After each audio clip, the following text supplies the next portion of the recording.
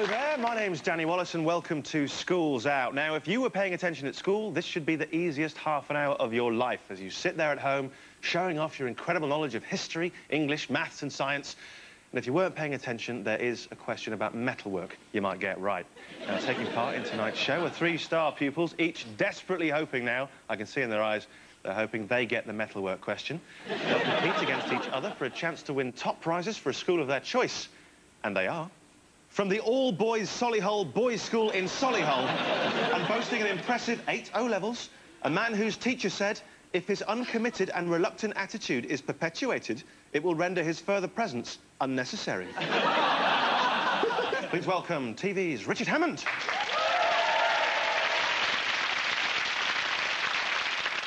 Next, from Pewsey Vale School, where she amassed 6 GCSEs, a woman whose teacher said she could apply herself better if she stops chatting and messing around in class. Lately, though, she has been applying herself very diligently to the skeleton bobsleigh, so much so that she came back from Turin with Britain's only medal. Please welcome Olympic silver medal winner, Shelley Rudman.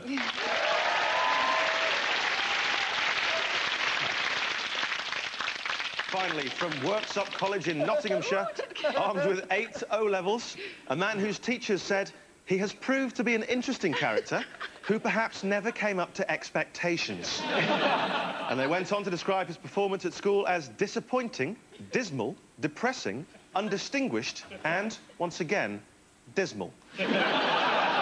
Please welcome broadcaster and man about town, Richard Bacon.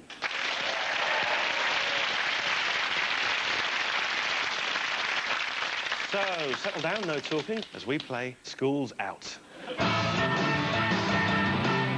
Now, frankly, round 1 is probably the easiest round in a quiz show ever. Every single viewer should get every single question right. It's a quick-fire round, 5 points for a correct answer, and don't let your concentration waver, because I will be coming to you at random. Are you ready?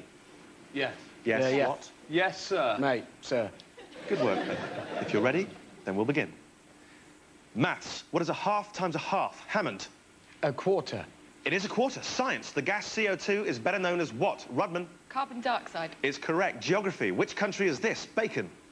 Italy. Italy is correct. Yes, famous, of course, for the Italians. RE. Followers of which faith would worship in this building? Bacon. They were Islam. Islam, are you absolutely sure? Sikhism. I'm sorry, I've got to move on. The answer is Judaism. It's the first time the words bacon and Judaism have been in the same question. That was a synagogue. Maths. What is 61 minus 23? Rudman.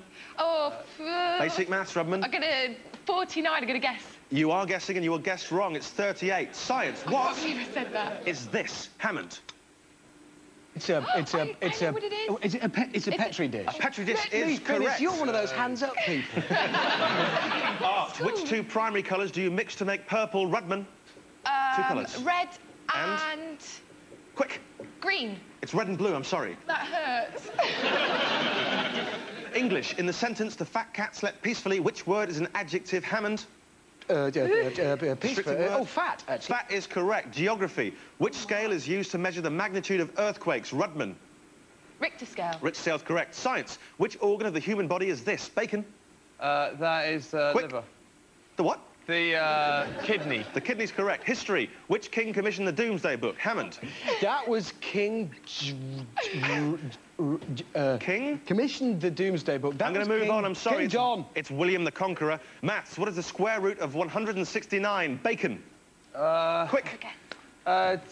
Quickly. 27. 27 is incorrect. It's 13. That was just a number. Stay where you are, please. Say the number. I just know.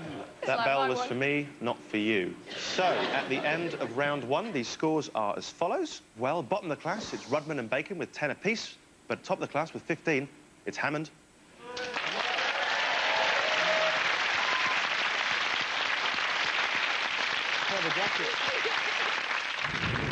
Concentrate.